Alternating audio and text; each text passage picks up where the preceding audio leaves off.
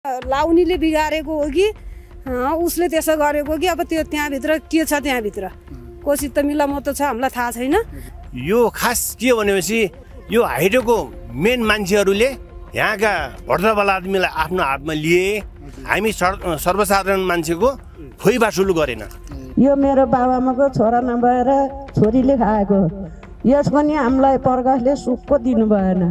यो कोपेल बुढाको खेती हो, सानै हुँदा उसले कमाएकै हो। कोपेल बुढाको खेत हो, पछाडि चाहिँ उहाँले चाहिँ उहाँको बाउले चाहिँ उहाँको खोला आएर अलिकति पुर्यो भनेर चाहिँ उहाँले चाहिँ डिया चरण भनेर किनेको। लालपुर हामीलाई केही थाहा छैन, खेत चाहिँ कोपेल बुढाकै हो। अहिलेसम्म सिडिओको चाहिँ सिडिओ साहबको फोन उठेन। अब हामीलाई लाग्छ अब उहाँहरू आउनुहुन्न। हाइड्रोले हामीलाई रुवाउनैसम्म रुवायो नि हजुर। उता पनि हाम्रो त थुप्रो पिस्यो।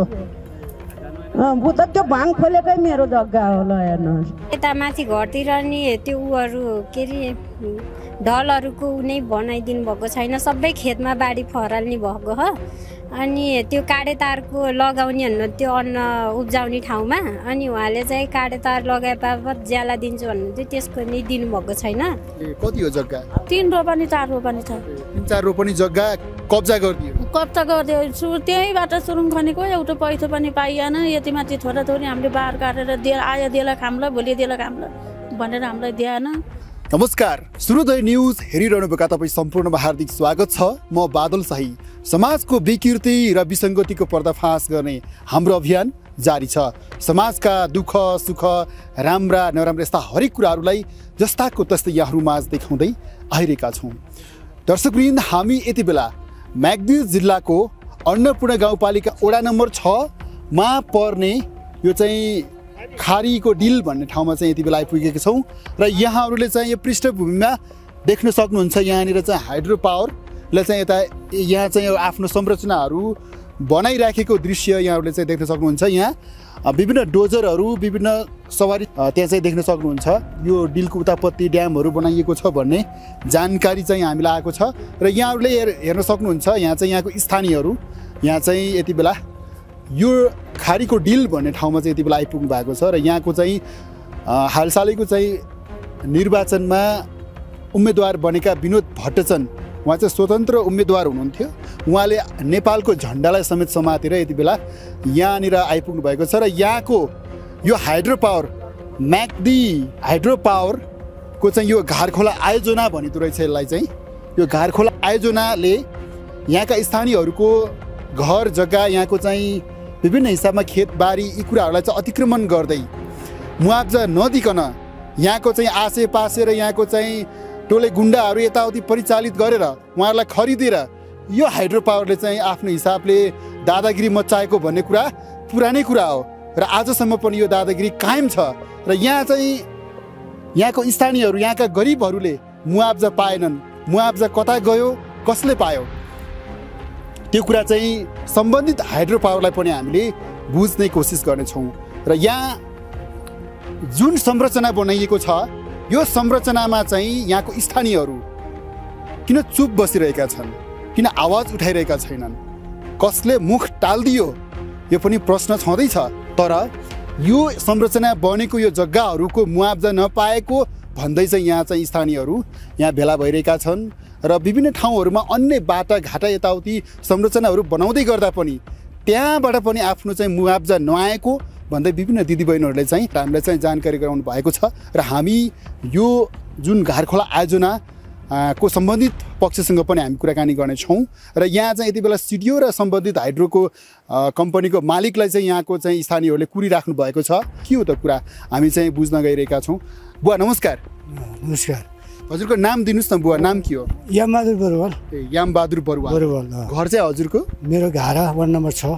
हजुर, यो हाइड्रो पावर आउनुभन्दा पहिला के थियो र हाइड्रो पावर आउने बेलामा यहाँको जनताहरू तपाईँ त यहीँको मान्छे, तपाईँहरूलाई हाइड्रो पावरले के भन्यो, के कस्ता हल्लाहरू फिजिए गाउँमा, त्यो बताइदिनुहोस् न पहिला। हामी सुरुवातमा हामी सबै गाउँको अब केही थाहा नभएको हाइड्रोको जुन उनीहरूको चाहिँ एउटा ग्रुप टोली आयो अनि गाउँमा आएर चाहिँ आम भेलासेला राखेर समिति गठन गर्यो।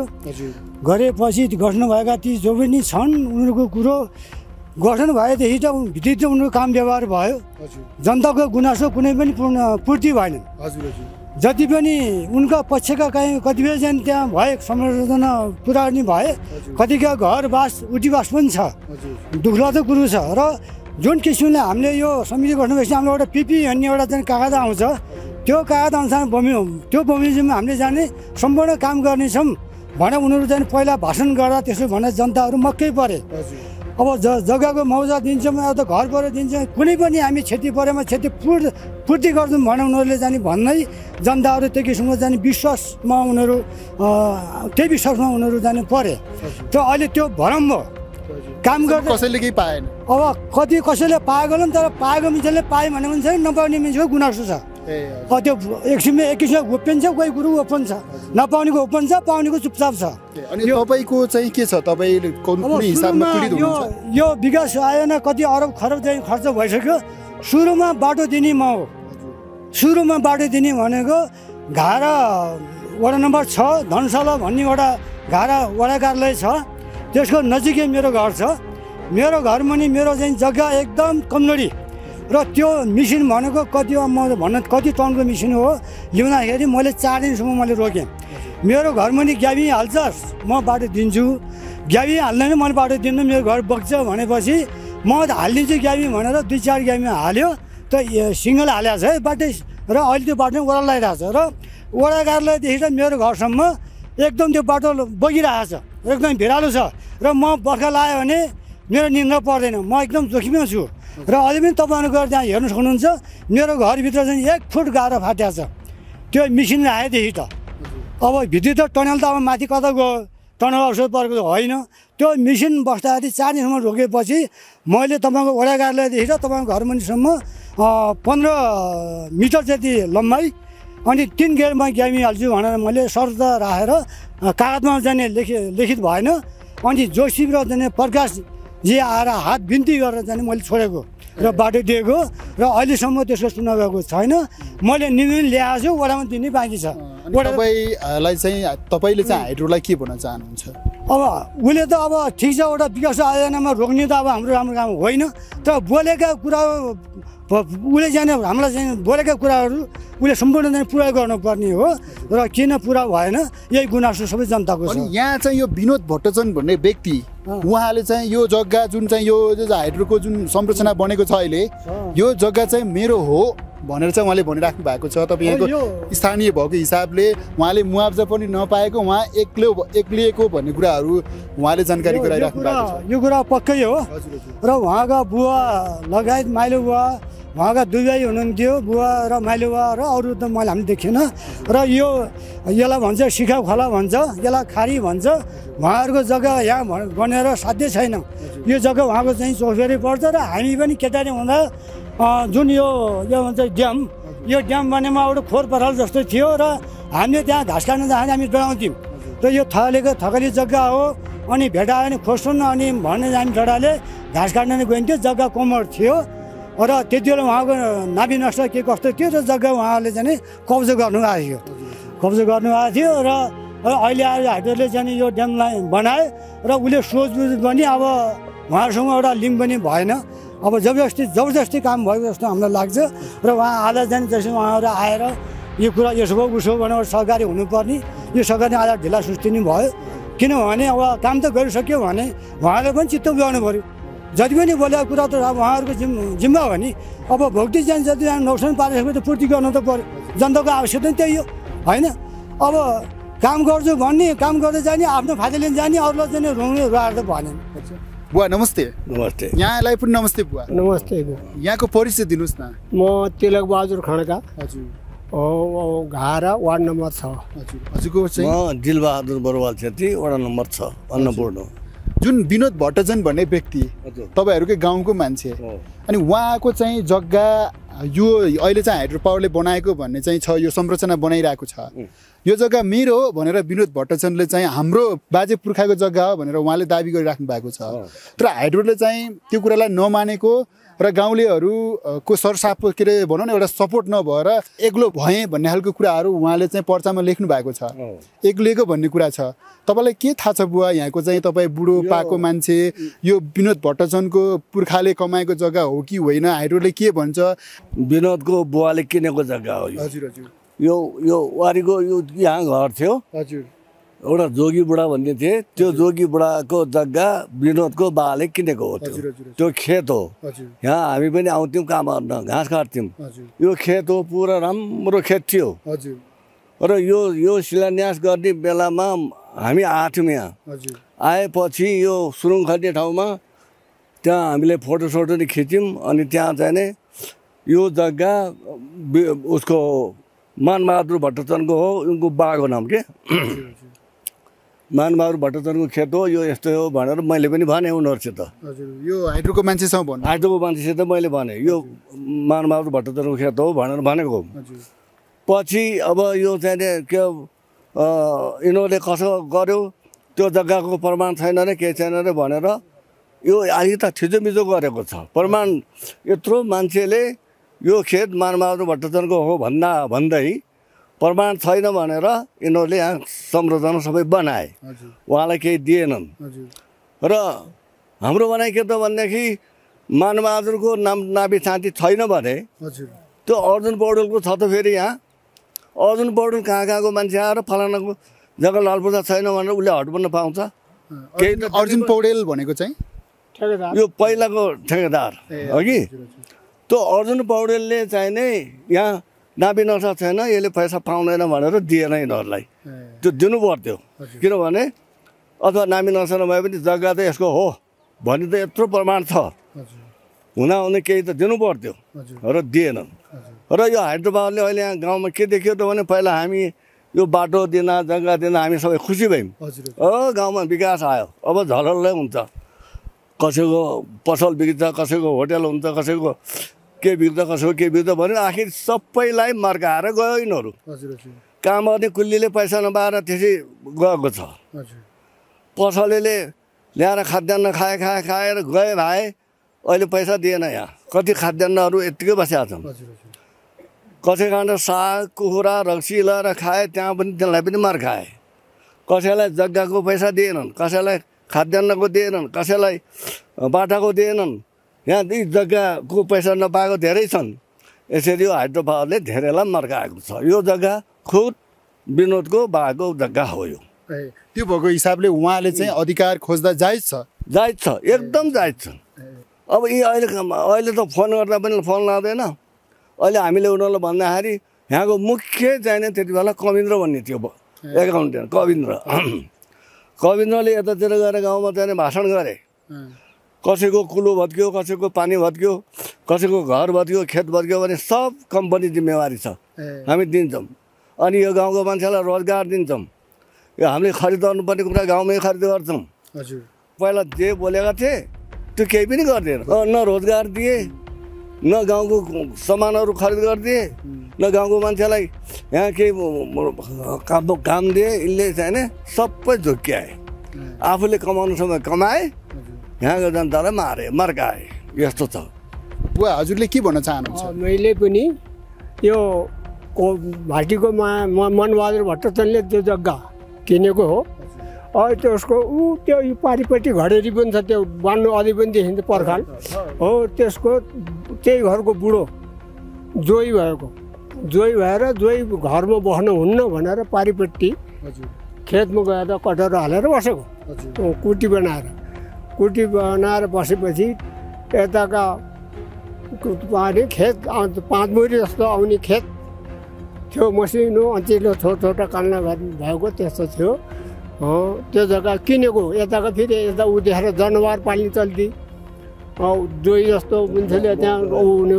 ठिक छ त्यो कुरा उहाँले भनिसक्नुभयो अब विनोद भट्टाचार्यले जुन हिसाबले चाहिँ दाबी गर्नुभएको छ यो कुरामा तपाईँहरूको समर्थन छ एकदम समर्थन छ अनि बुवा तपाईँहरू जस्तो यस्तो पाको मान्छे यति राम्रो बोल्ने मान्छेहरू यहाँ हुनुहुँदो रहेछ मलाई अत्यन्त खुसी लाग्यो हजुरहरूलाई भेटेर तर हजुरहरू यत्रो बोल्ने बुद्धिजीवी बुवाहरू हुँदाहुँदै यहाँ आवाज किन उठेन यहाँ चाहिँ सबैको मुआवजा किन पाएनन् सबैले होइन यस्तो कुरा चाहिँ मलाई अचम्म लाग्यो बुवा किन यस्तो भयो यहाँको चाहिँ युवाहरू यहाँको चाहिँ राजनीतिक दल उहाँहरूसँग यहाँहरूको चाहिँ तारतम्य नमिलेर हो कि के होला बुवा अलि यस्तो यो विचार पहिला यो नाबी यो खोलो बेचेको यो घारा गाउँको जनताले कसैले थाहा पाएको थिएन पछि 2-4 जनाले कसको माध्यमबाट गयो हामीलाई थाहा छैन पछि तलटा थोरै विद्युत हुने भयो, यता जनता धेरै हुने भयो, खोलो समुदायको वारिपारिको गाउँको सबैको सादा भयो। यहाँ आएपछि बिजुली 14 वाटको बढी निक्लिने भयो। यहाँ आएपछि सबैलाई फाइदा होला, हामीले सुविधा पाउँला भनेर हामीले चाहिँ सबैले माथि सार्न लाग्यो। यहाँबाट पायो अरे यहाँबाट पुल हालिदिन्छु भनेर त्यो उसले के भन्यो हाइड्रोले त्यो पनि भएन। अर्को कुरो घर कसैको चर्की पुल पनि हालिदिन्छु भने थियो हाइड्रोले। हाइड्रोले यहाँ पुल हालिदिन्छ पाउजरलाई। कहाँदेखि कताको पुल हाल्ने?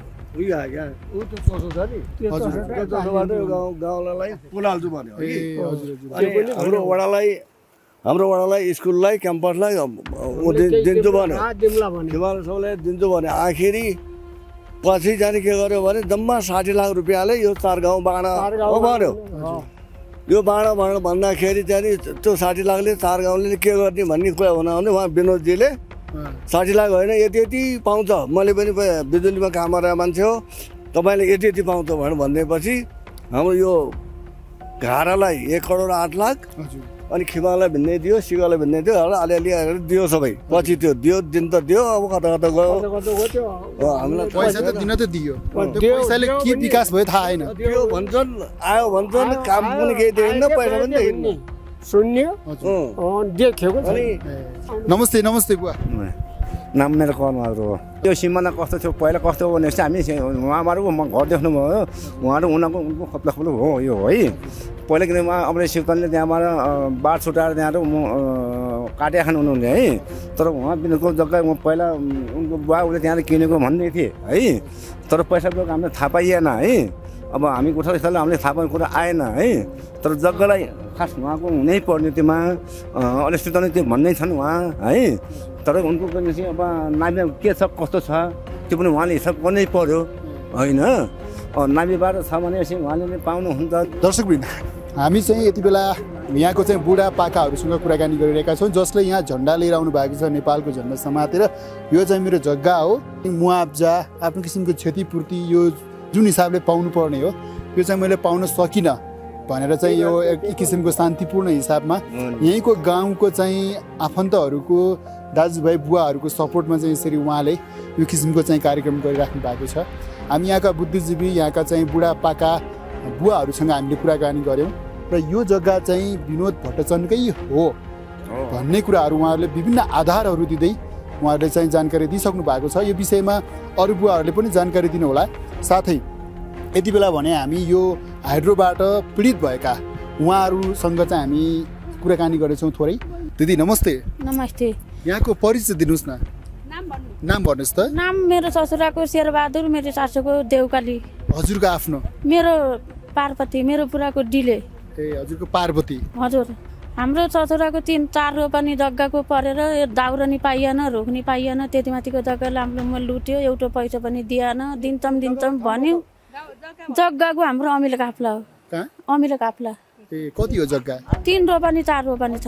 3-4 रोपनी जग्गा कब्जा गरिदियो। कब्जा गरिदियो, त्यहीँबाट सुरुङ खनेको, एउटा पैसा पनि पाइएन। यति माथि छोरा छोरी हामीले बार काटेर आयो देला खाम्ला, भोलि देला खाम्ला भनेर हामीलाई दिएन। त्यही भएर मेरो दिदीले जा उहाँ कुरो राख्दै राख, म आउँदैछु भनेर दिदीले पठाएर म आएको। जग्गा तपाईँको आफ्नै हो? जग्गा मेरो ससुराको, मेरो जेठाजुले र मेरो बुढाले पाउन पर्ने, एउटा पैसा पाइया छैन।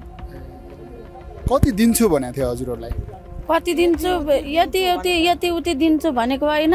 अब सकियो भने हामीले दिन्छौँ भनेको। त्यो मान्छे चाहिँ त म कलरेको नि हो। हजुरले हामी दुःख दलितलाई मारेर हजुरले के पाउनुहुन्छ भनेर। कति वर्ष अगाडि दिदी हजुरलाई यस्तो तपाईँलाई हामीले यसरी दिन्छौँ, हामी काम गर्छौँ भनेर कति समय अगाडि भने? त्यही 5 वर्षदेखि अगाडि। अहिलेसम्म केही पाउनु भएन? केही पाए छैन। तपाईँहरूले भन्नु भएको छैन हामीले केही पाइएन, तपाईँहरूले चाहिँ के गर्नुभयो यस्तो भनेर भन्नु भएको छैन उहाँहरूलाई? भन्यो मैले कति कलरमा, उहाँ त गाउँपालिकामा नि गएर कलरे मिल्छ भन्यो। उहाँ बिनिको पनि म भोगाइ हिँडेर पनि म बिनी गरेर कराउँदाखेरि पनि त्यो मान्छे मलाई देखेर लुकेको। तपाईँहरू पीडितहरू धेरै हुनुहुन्छ जस्तो लागिरहेछ मलाई चाहिँ। तपाईँ जस्तै कि पीडितहरू यहाँ धेरै हुनुहुन्छ जस्तो लाग्यो। तपाईँहरू एकजुट हुन नसकेको हो कि जस्तो लागिरहेछ। एकजुट हुन नसकेर चाहिँ हामीलाई यसरी किचे मारेको मार्यो। हजुर नमस्कार। हजुरको नि हो? एउटै साई हो का बहिनीको मेरो एउटै साई। भन्नाले तपाईँको नि जग्गा छ हाम्रो बाहिरको छ जग्गा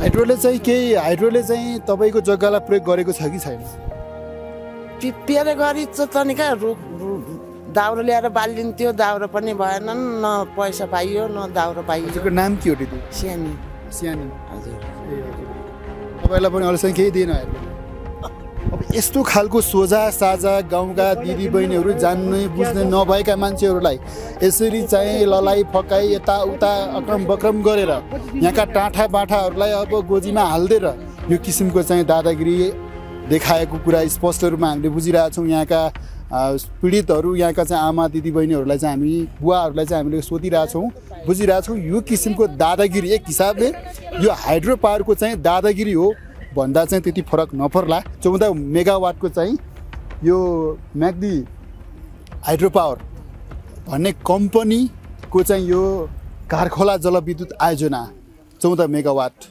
यो चाहिँ यति बेला काम भइरहेको छ धमाधम काम अगाडि बढिरहेको छ तर 5 वर्ष अगाडि जुन आश्वासन दियो हाइड्रोले तपाईँले यो पाउनुहुन्छ भनेर कमाइ खाने खेतलाई खेतबाटै चाहिँ सुरुङ खन्देर अहिले चाहिँ उहाँहरू चाहिँ पीडित हुनुहुन्छ हैन दिदी एउटा पैसा पाउने हामी मरिदाम बगाले छोराछोरी छन् आयो बार गरेर ल्याएर खुवाउने भोलि बार गरेर ल्याएर खुवाउने अरे अन्त नि हाइटुले पैसा दिएला खाम्ला भन्ने हामीलाई मुखा धाप्ला अब दिने बेला त दिएन र अब त दिने नदिने अब भोकमान दान तपाईँहरू पीडित हुनुहुन्छ पीडित हो हामी त तपाईँहरूको कुरा सुन्दिने कोही छैन हाम्रो कुरा सुनिने कोही छैन दिनिने कोही छैन यो कोपेल बुढाको खेती हो सानैदेखि उसले कमाएकै हो कोपेल बुढाको खेत हो पछाडि चाहिँ उहाँले चाहिँ उहाँको बाउले चाहिँ उहाँको खोला आएर अलिकति पुर्यो भनेर चाहिँ उहाँले चाहिँ दिया चरण भनेर किनेको लालपुर रामलाई केही थाहा छैन खेत चाहिँ कोपेल बुढाकै हो पछाडि उहाँले किनेकै हो उहाँहरूले किनेको हो खेत विनोद भट्टचन्दहरूले किनेको खर्च खास किनेको हो हजुरको नाम चाहिँ पुवा मेरो मनबहादुर बडुवाल अनि उहाँको जग्गा रहेछ अनि उहाँको जग्गा त होइन उहाँको त माथिको जङ्गल हो यो त चाहिँ अनि नक्सामा छैन भनेर हाइड्रो पावरले यसरी चाहिँ यो बनाएको भन्ने कुरा आयो कि बुवा होइन अब त्यो नक्सामा त अब के गर्छ भयो हामीले नाप्नु गएन अब हिँबाट जिल्ला त हेऱ्यो भने त्यहाँ यसो कतो मुख पऱ्यो त्यो क्यारे त जग्गा चाहिँ हुँ उनीको हो बुवा यहाँ चाहिँ पहिला खेतीपाती हुन्थ्यो उहाँमा के चिज हो उहाँमा चाहिँ धान खेती हो त्यो धान खेती हो त्यो चाहिँ अलिक पिल्लर छडाएको छ हो त्यो पिल्लर छडाएर माथि त्यो के देखिन्छ त्यो हो त्यहाँ उता त उहाँ परसम्म त धान खेती हो यो बगरमा पुरै धान खेती थियो यो त खोलो थियो उता चाहिँ धान खेती हो सब धान खेती हो यो खोला आएर चाहिँ अलिकति पुरिदियो र उहाँले धान खेती चाहिँ उसले अलिक रोम लगाएको उहाँको चाहिँ बुवाहरूले तिनीहरूले चाहिँ हाम्रो दिया चरण हो ल कति पैसा बुझ्छ त्यसले बुझ यो जग्गा छाडिदियो भनेर चाहिँ उहाँले किनेर चाहिँ कोपेलबडाले छाडेको अरू पीडितहरू धेरै छन् यहाँ उपस्थित हुनुहुन्न तर यो समग्र पीडितहरूको नेतृत्व चाहिँ कसले गरेको छ भन्ने विषय पनि एउटा रहला यहाँहरू 3 जना पीडित हो हजुरको परिचय दिनुस् त सरिता खड्का हजुरको हाइड्रोले चाहिँ के गरेर अनि तपाईँ पीडित हुनुभयो हाइड्रोबाट मेरो साग सब्जी तरकारीहरू लगेर पनि दिएन हाइड्रोको के नाम गरे मान्छेले लग्यो छवि मगर हो क्या छवि मगर हजुर अनि एउटा दीपक साई कति हो टोटल तपाईँले पाउनु पर्ने के अरे छवि साईसँग 25,000 दीपक साईसँग 5500 ओहो 26,000 र 5500 हजुर 5500 5500 दीपक साईसँग अर्कोसँग 25,000 भनेर लगभग 30-31,000 तपाईँले पाउनु पर्ने छ हजुर अस्ति नि एउटा गयो पासाङ भाइ भन्ने उसँग 17,500 छ ओहो 17,500 त्यो 35,000 हजुर पासाङसँग 17,500 अनि यत्रो पैसा त माया मारेर त बसिन्न होला बस्ने त अब हामी नि सानो बालबच्चासँग दुःख गरेर अर्काको ठाउँमा ठेक्का तिरेर बसेको हो हामी केही हुन्छ केही होला भनेर गरेर बसेको हो अब उहाँहरूले खाएर जानुभयो अहिले छवि साई चाहिँ निलगिरी हुनुहुन्छ अरे अब जाने भन्दा भन्दै भयो होइन त्यस्तै छ अब उहाँका केटाहरू पनि कता कता गए कामदारहरू उहाँ हुनुहुन्छ नि सुने हो तपाईँबाट साग सब्जी भाले मासु यताउति लगेको कारणले धेरै त्यही साग सब्जी कुखुरा नै लगेको के लगेको यताउति सबै हिसाब किताब छ हजुर टिपेर राखेको त्यहाँ कपी हेर्नुपर्छ सबै तपाईँ मान्छे कहाँको मेरो भुवन थान हो यहीँ घरकै मान्छे नमस्ते नमस्ते यहाँको परिचय दिनुहोस् न मेरो नाम मीना कार्की बरुवाल हो मिना कार्की बरुवाल। हजुर। हजुरको के हो हाइड्रोबाट कसरी पीडित हुनुभयो तपाईँ? म हाइड्रोबाट कसरी पीडित भयो भन्दा पहिला यहाँ बाटो लिँदा चाहिँ त्यहाँ पोखरे बगरबाट यही माथि गाउँसम्मैमा अलिकति जग्गा जताततै खनेको छ। त्यो जग्गा खनेकोमा पोखरे बगर त्यो गाउँपालिकाको उतापट्टि चाहिँ हाम्रो अलिकति जग्गा घडेरीमा छन्। त्यो घडेरीको जग्गा चाहिँ हाइड्रो पावरले 3 वर्षको लागि भनेर भाडामा ल्याउनु भएको थियो प्रकाश सरहरूले। अनि कति रुपैयाँ भाडा? कति महिनाको? कति महिनाको 5000 को दरले वर्षमा 60,000 हो। अनि 60,000 1 वर्षको दिनुभयो। अनि अनि आधी वर्षको मतलब 1.5 वर्षको दिनु भइसक्यो। त्यसपछि दिने भन्नको दिनु भएन। त्यसपछि पैसा सम्झौता कति वर्षको? 3 वर्षको सम्झौता हो। बिजुलीको पोल यतिको थुपारेर राख्ने कि गाडेर राखेको? गाडेर उहाँले चाहिँ त्यो बाटा मुनि काम चलाउनु भएको छ। त्यसमा चाहिँ गाड्नु भएको छ। हामीले काम गरे हैनौँ। एउटा पोल? हजुर एउटा पोल हो। अनि हामीले काम चला हैनौँ भन्नुभयो। अनि काम नचलाए पनि सम्झौता पेपरमा काम चलाउनु नचलाउनु भनेर चाहिँ हामीले भनेको थिएन।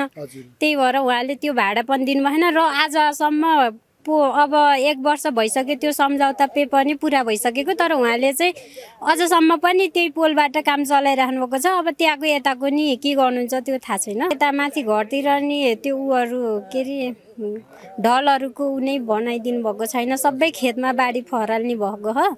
अनि त्यो काडे तारको लगाउने भन्नु त्यो अन्न उब्जाउने ठाउँमा। अनि उहाँले चाहिँ काडे तार लगाए बापत ज्याला दिन्छु भन्नुहुन्थ्यो। त्यसको नि दिनुभएको छैन।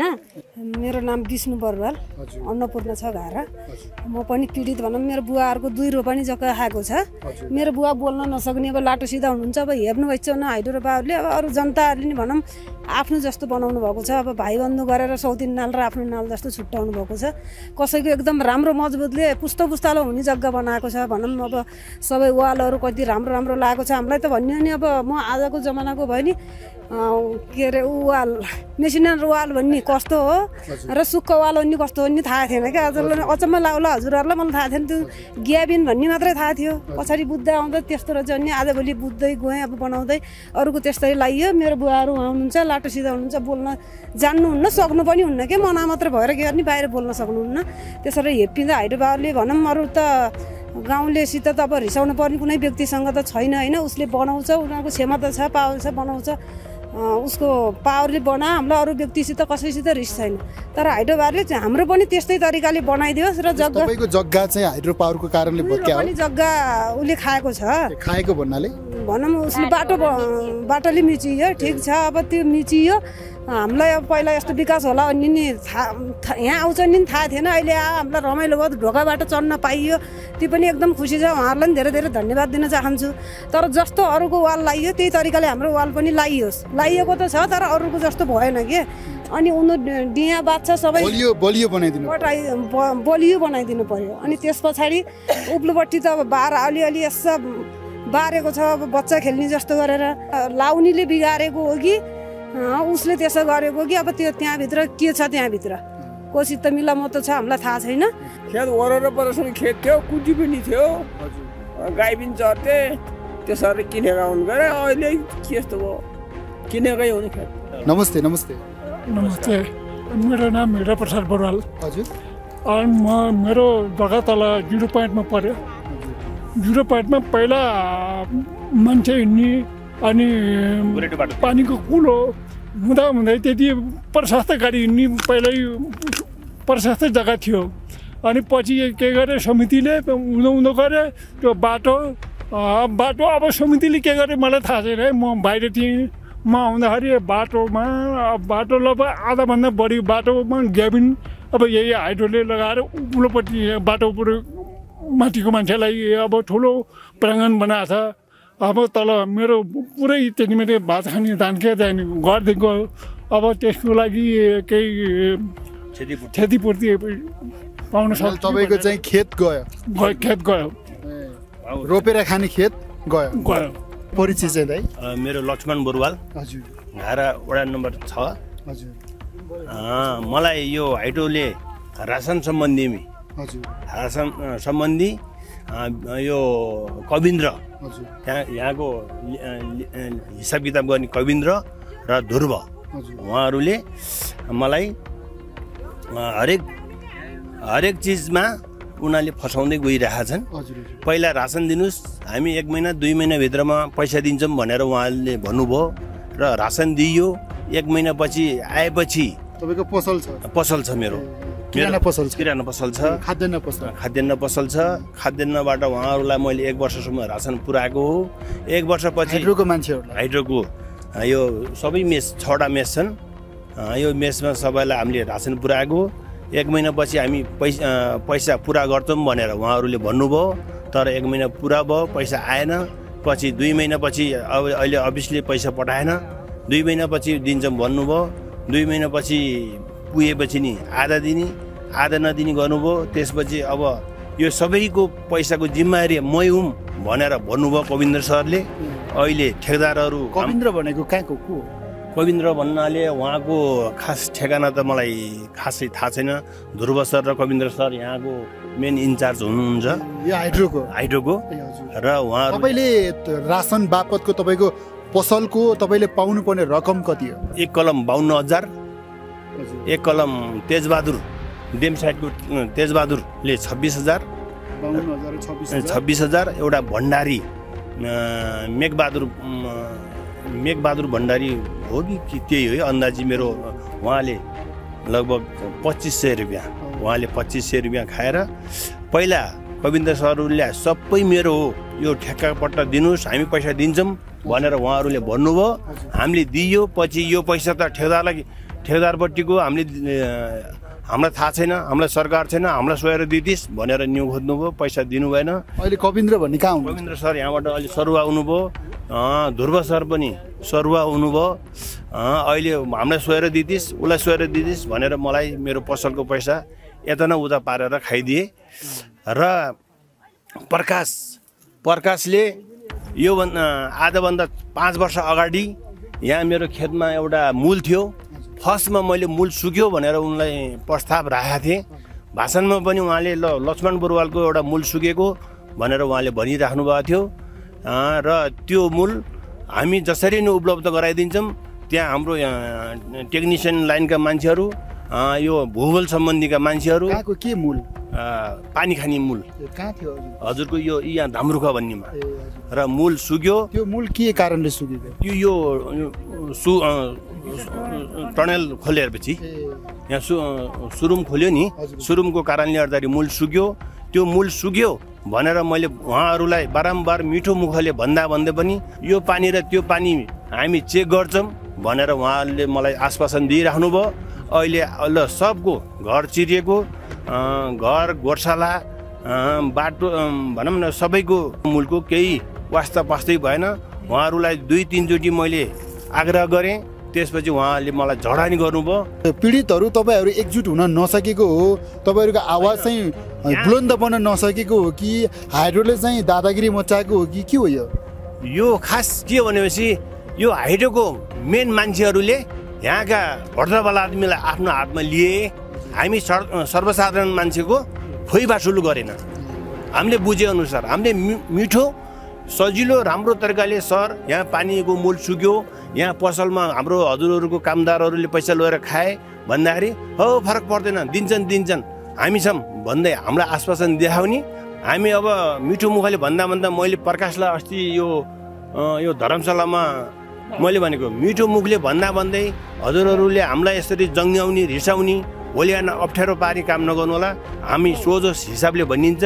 भोलि बिहान हामीले रिसले भोलि बिहान कुनै ठुलो नोक्सानी भयो भने हामी फेरि नोक्सानी भयो भनेपछि जिम्मा कसले लिन्छ भनेर पनि मैले यो गरेँ। ल भन्दै मान्छेलाई ढाट्नेदेखि उपाय यो हाइड्रोको मान्छेको घाँटी बाहेक अरू उपाय छैन। उपाय त्यहाँदेखि त छैन। सबलाई यहाँ सब जालखेल भयो।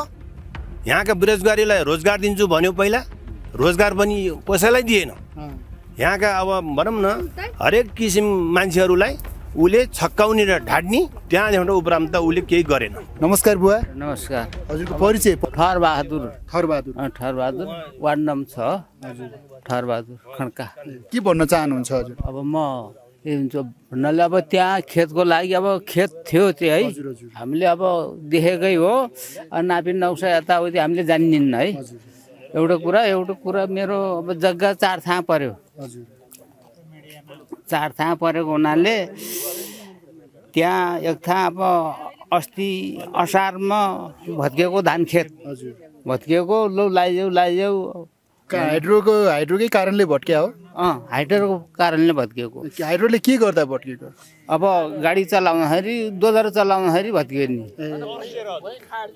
अहिले र लाइजाऊ भनेको अब ताई धान काटेपछि भने हडा धान काटिसकेपछि नि वास्ता हडा त्यहाँबाट ल आलु लाउने बेला भयो लाइदेऊ भने लाइदिएनन् हडा त्यहाँबाट फेरि अलि अस्ति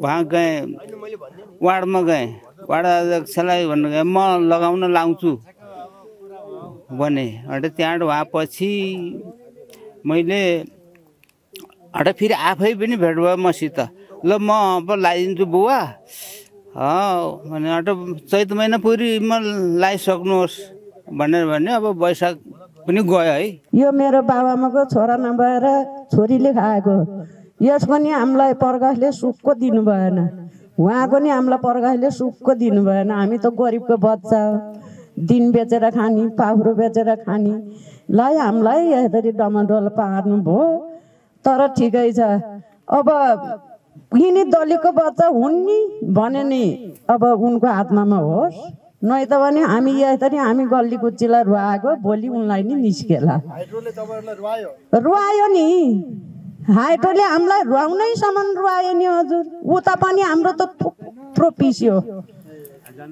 उता त्यो भाङ खोलेकै मेरो जग्गा होला हेर्नुहोस्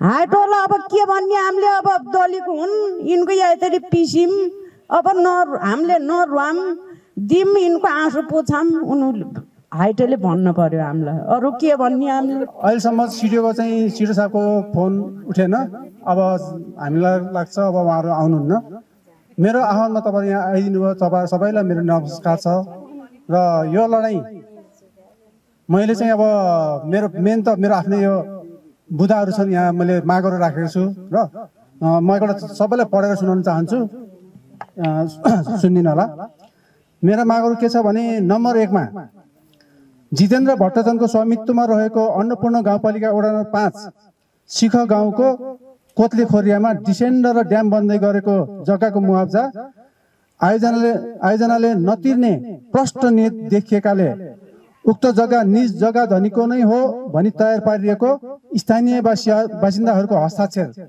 र भिडियो क्लिपलाई प्रमाणका रूपमा आधार मानी पीडितको माग बमोजिम एकमुष्ट भुक्तानी गर्नुपर्ने एउटा चाहिँ यो छ यो जग्गाको चाहिँ यो जुन पारीको जग्गा छ त्यसको माग छ अर्को चाहिँ अर्जुन पौडेलबाट शिखा र हाइड्रो पावरले घारखोला आयोजनाबाट हात झिक्नु अघि गरेको खर्चको ब्याज क्षतिपूर्ति सहित बुझाउनु पर्ने मेरो 2 चरणको चाहिँ माग छ यो भनेको यो प्रोजेक्ट खास मैले बनाउन खोजेको थिएँ यहाँलाई थाहा धेरैले थाहा होला शिखा र हाइड्रो पावर दर्ता गरेर मैले चाहिँ बनाउन खोजेको तर मेगदी के अरे स्याङ्जावासी उहाँले चाहिँ 2058 सालमा दर्ता गरिसकेको रहेछ जसले गर्दा हामीले चाहिँ लिन सकिएन तर मैले उहाँलाई चाहिँ तपाईँको लगानी कति भएछ हामी फिर्ता गर्छौँ हामी तपाईँलाई दिन्छौँ हामीलाई छोडिदिनुहोस् भन्दा पनि उहाँले नमानेर हाम्रो चाहिँ धेरै विवाद भयो यो 66-67 सालको कुरा हो र आखिरमा मेरो सोच चाहिँ के थियो भने हामी स्थानीयवासीहरू हाम्रो यो 4 गाउँ शिख घार पौदर खिबाङको यो साझा स्रोत हो यो घारखोला यसमा हामी नै मालिक बन्नुपर्छ भने हामी सब एक डल्लो भने कसैको के लाग्दैन भन्ने चाहिँ सोचले मैले यहाँ दाजुभाइलाई चाहिँ अनुरोध गरेँ र सरकार समिति गठन गरियो तर उहाँ लाइसेन्सवालाले के गर्यो फेरि उहाँले चाहिँ हाम्रो ठुल्ठुला चाहिँ हाम्रो म्याग्दीको त्यस बेलाका चाहिँ सांसदलाई हात लिएर अनि अरू ठुल्ठुला चाहिँ एमाले काङ्ग्रेस सबैको नेताले हातमा लिएर अनि यहाँ हाम्रो सरकार समितिलाई फुटाउने काम भयो विडम्बना हाम्रो सरकार समितिको चाहिँ काङ्ग्रेस एमाले माओवादी सबै दलको चाहिँ अध्यक्षहरू मिलेर आखिरमा त स्याङ्जावासीले समर्थन गरेर र मैले हात झिक्नुपर्ने बाध्यता पर्यो जसले गर्दा मैले बनाउन पाइनँ यदि मैले बनाउन पाएको भए आज हामी यो 4 गाउँ चाहिँ एउटा भविष्य समृद्ध यो 4 गाउँ बन्ने चाहिँ छुट्टै एउटा वातावरण बन्थ्यो हामी अहिले कति चाहिँ खुसी हुन्थ्यो होला सबैको यहाँ लगानी हुन्थ्यो मेरो सोच के थियो भने हामी यो 4 गाउँबाट 5 करोड उठ्छ कि 10 करोड उठ्छ कि 20 करोड जति उठ्छ सकेसम्म यहीँ उठाउने, नपुगेको लगानी मात्र बाहिर जाने भन्ने सोच थियो र हाम्रो यहाँ लगानी हुन्थ्यो, हाम्रो यहाँ रोजगारीमा यहीँको हुन्थ्यो। यहाँ मैले चाहिँ धेरै बुझाहरू छन्, त्यो अब सबै पढेर साध्य हुँदैन, अब त्यो गुमिसकेको कुरा पनि हो। त्यो हुँदाहुँदै पनि आखिरमा यो म्याग्दी हाइड्रो पावर कम्पनी लिएपछि चाहिँ विडम्बना के भयो भने म चाहिँ हाम्रो स्थानीयवासीहरू चाहिँ बलियो हुनुपर्छ भन्ने, स्थानीयवासीलाई हेर्नुपर्छ, स्थानीयको चाहिँ विकास गर्नुपर्छ भन्नेमा पऱ्यो भने उनीहरू चाहिँ आफ्नो विकास मात्र, स्थानीयको होइन, आफ्नो विकास मात्र हेर्ने र हाम्रो गाउँको चाहिँ जो 6 नम्बर वडाका चाहिँ तत्कालीन अब पार्टी अध्यक्ष थिए उहाँहरूलाई चाहिँ किनेछन् र उनीहरू मिलेर मलाई फाले र अहिले चाहिँ यो गाउँबाट यो हाइड्रो पावर अब सम्पन्न हुन लागेको छ। सायद यो जेठमा चाहिँ बत्ती बल्छ। अहिले आएर हेर्दाखेरि यो हाम्रो गाउँले के पायो के त भन्ने प्रश्न त अति नै चाहिँ विडम्बना छ। केही पायो? केही पनि पाएन। पाएकोले सिर्फ चाहिँ भूपू चाहिँ हाम्रो वडा अध्यक्ष उहाँलाई हातमा लिएर चाहिँ गरेको कुरा हो सबै, उहाँले पाउनुभयो। दोस्रोमा चाहिँ सायद एमालेका अध्यक्षले पाउनु होला र बिचरा चाहिँ माओवादीको अध्यक्ष चाहिँ अलिकति उहाँले पार्टीको निर्देशन मान्ने र उहाँले चाहिँ पैसा चाहिँ खानुभएको छ। यो चाहिँ फेरि मैले पाप बोल्नुहुन्न, सुरुदेखि उहाँले चाहिँ हामीलाई असर चाहिँ गरेको हो, हामीलाई बिगार्न, तर पैसा चाहिँ उहाँले खानु भएको छैन किनकि उहाँ त्यो टाइपको रहेछ भन्ने मैले बुझेको छु। र आखिरमा उहाँहरू मिलेर मलाई फाल्यो। अहिले चाहिँ हामी विडम्बना छौँ। गर्दा गर्दा चाहिँ के भयो भने त्यो जुन अर्जुन पौडेल भनिन्छ उहाँ चाहिँ सुरुमा यो गाउँमा आउन त एकदम डराउनु भएको थियो। एउटा कुरा तपाईँले याद होस् है, डराउनु यहाँ अर्काको गाउँमा है सरकार समिति बनिसकेको थियो अनि उहाँ आउँदा कतै पिटहर्को गर्ने कि भनेर डराइ आउनुभएको थियो है। तर अहिले आएर जब चाहिँ हाम्रो यहाँको चाहिँ स्थानीय नेताहरू उहाँसँग मिलेर सहकार्य भयो तब चाहिँ उहाँहरू चाहिँ यस्तो निडर भयो कि यहाँ अघि मामाले भन्नुभयो 2013 सालको फागुन 6 गते चाहिँ यहाँ उद्घाटन भएको थियो उसमा। त्यो बेलामा चाहिँ उनीहरूले उहाँ हाम्रो स्थानीय साहबहरूले चाहिँ मामाहरूले सबले यो के अरे यो जग्गा त भाटीको हो भनेर प्रश्न भन्नुभएको छ। तर पनि उहाँहरूले के अरे मतलब गर्नु भनेर अहिलेसम्म पनि पेलेर राख्नुभयो। किन? मेरो कुरा तपाईँ नगर न। मेरो कुरा के भने बाहिरको मान्छेले पहिला त्यस्तो थोर र डराउने मान्छेले चाहिँ अहिले आएर यसरी पेल्न सक्ने कारण के? यसमा चाहिँ हाम्रै गाउँका चाहिँ नेताहरू बिगेको कारणले चाहिँ यो भएको।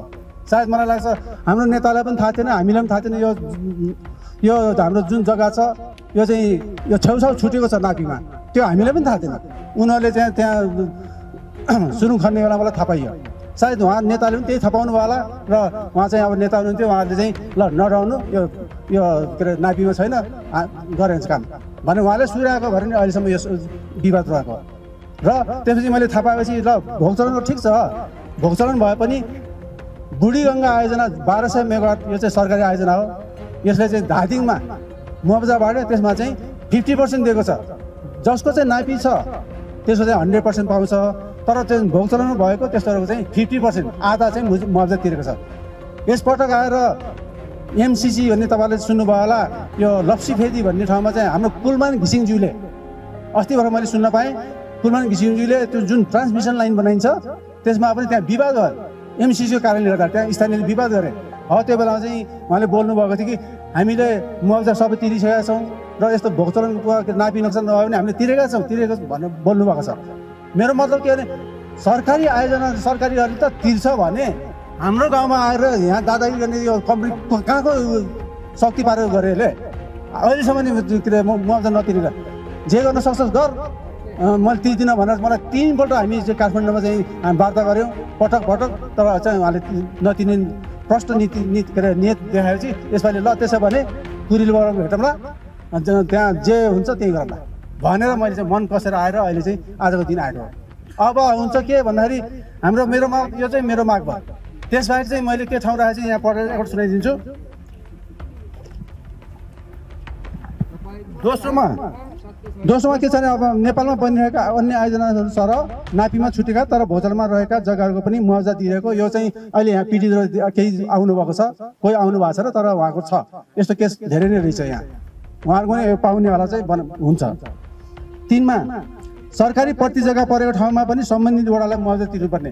वास्तवमा यदि यो जग्गा चाहिँ मेरो होइन रहेछ मानव भने यो सिखको वडा पर्छ नि, र यत्रो चाहिँ फ्रीमा पाइन्छ, यत्रो जग्गा, यत्रो ड्याम डिसेन्डर बनेको, सुरुङ बनेको फ्रीमा पाइन्छ। कोही बाहिरको मान्छे आएर यहाँ फ्रीमा गर्न सक्छ कसैले?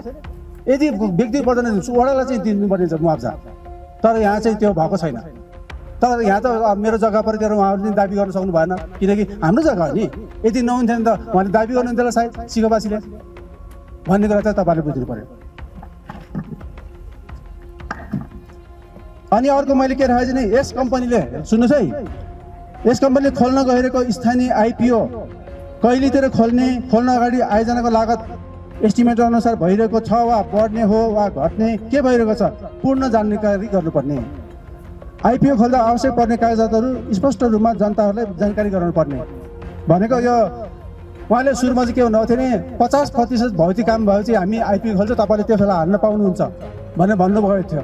तर अहिले 100% सकिन लागिसक्यो, अझ पनि आइपिओ खोल्नु भएको छ। यो हामीले कारण बुझ्न सकेको छैन र ढिलो चाँडो खोल्न त खुल्छ, तर खोलेर मात्र गर्ने लागत कति भयो भन्ने कुरा हामीलाई जानकारी चाहिन्छ। किनकि सस्तो परे हामीले हाल्ने फाइदा हुन्छ, लागत महँगो पऱ्यो भने हामीले हाल्ने पनि फाइदा हुँदैन। जस्तै नाच्याङमा घलेन्दी भन्ने आयोजना छ 4 मेगावाटको, त्यहाँ चाहिँ 1 मेगावाटलाई 28 करोड लाग्यो। त्यसले चाहिँ त्यहाँ हाल्नेहरूले चाहिँ पैसा त्यो फाइदा पाउँदैन। तर मिस्त्री खोला 42 मेगावाट त्यो सम्पन्न भयो, जम्मा 1 मेगावाटलाई 13.5 करोड पऱ्यो। त्यसमा चाहिँ अहिले हाल्नेहरू चाहिँ माला उहाँको राम्रो कमाइ हुन्छ भने यसमा पनि 17.5 करोड 25 लाख चाहिँ एस्टिमेट थियो। त्यसमा बढ्यो कि घट्यो कि त्यो नबुझिन हामीले सेयर हाल्नु हुँदैन, त्यसो अन्दाजमा हाल्नु हुँदैन।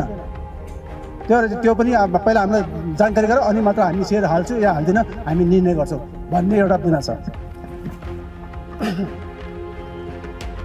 अनि सञ्चालक समितिको सदस्यहरू र 40 लाखभन्दा बढी लगानी गरेका संस्थापक सेयर धनीहरूको लिस्ट दिनुपर्ने। यो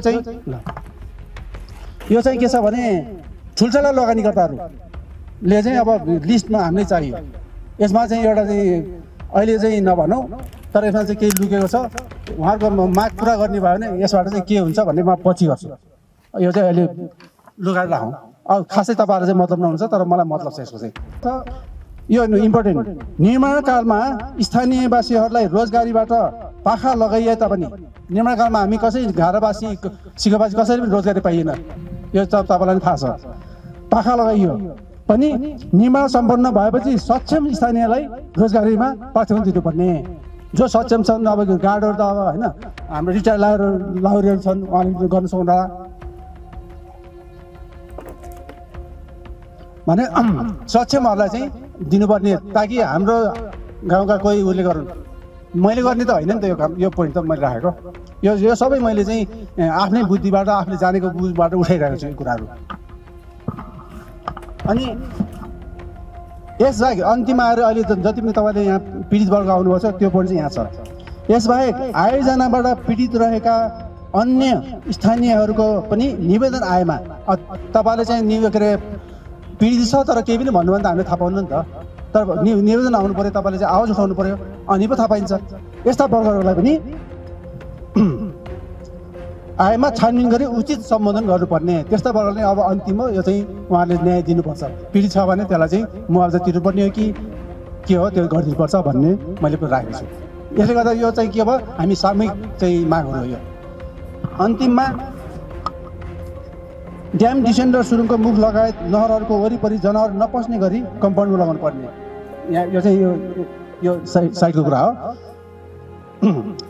यस निवेदन साथ उक्त जग्गा यो छोड्ने उल्लेखित मागहरू सम्बोधन गर्नका लागि यो मैले पहिला लेखेको 2079 साल भाद्र 19 गतेबाट ढिलोमा असोज 3 गतेसम्म समय दिएको छ। आयोजनालाई बन्द गरेर लाखौँको नोक्सानी पुर्याउने मेरो चाहना नभए तापनि मागहरू आयोजना पुरा नगरेमा काम बन्द गर्न बाध्य हुने कुराको जानकारी गराउँछु भन्ने यो चाहिँ मैले पोहोरको यो भदौमा लेखेको र त्यस बेला यसको जानकारी चाहिँ सिडिओ साहबमा भएको छ जिल्लामा, अनि यहाँ गाउँपालिका वडा नम्बर 5, 6 जतासुकै भएको थियो। त्यस बेलामा चाहिँ उहाँले के गर्नुभयो भने असोज 3 गतेमा म्याच सकिने, 6 गते म यहाँ आएर सूचना टागेँ मैले। अब 8 गतेदेखि बन्द हुन्छ, तपाईँले चाहिँ काम नगरिदिनु मैले टागेँ। 6 गते बेलुकीमा चाहिँ एउटा मेल आयो, त्यसमा चाहिँ काठमाडौँ छलफलको लागि आइदिनु होला भनेर आयो। त्यसपछि मैले बन्द गर्ने कुरा आएन। अनि म काठमाडौँ फर्केँ र असोज 3 गते गएको सालको कुरा है यो असोज 3 गते हामी उनीहरूको अफिसमा गयौँ तर त्यहाँ मागको कुरै भएन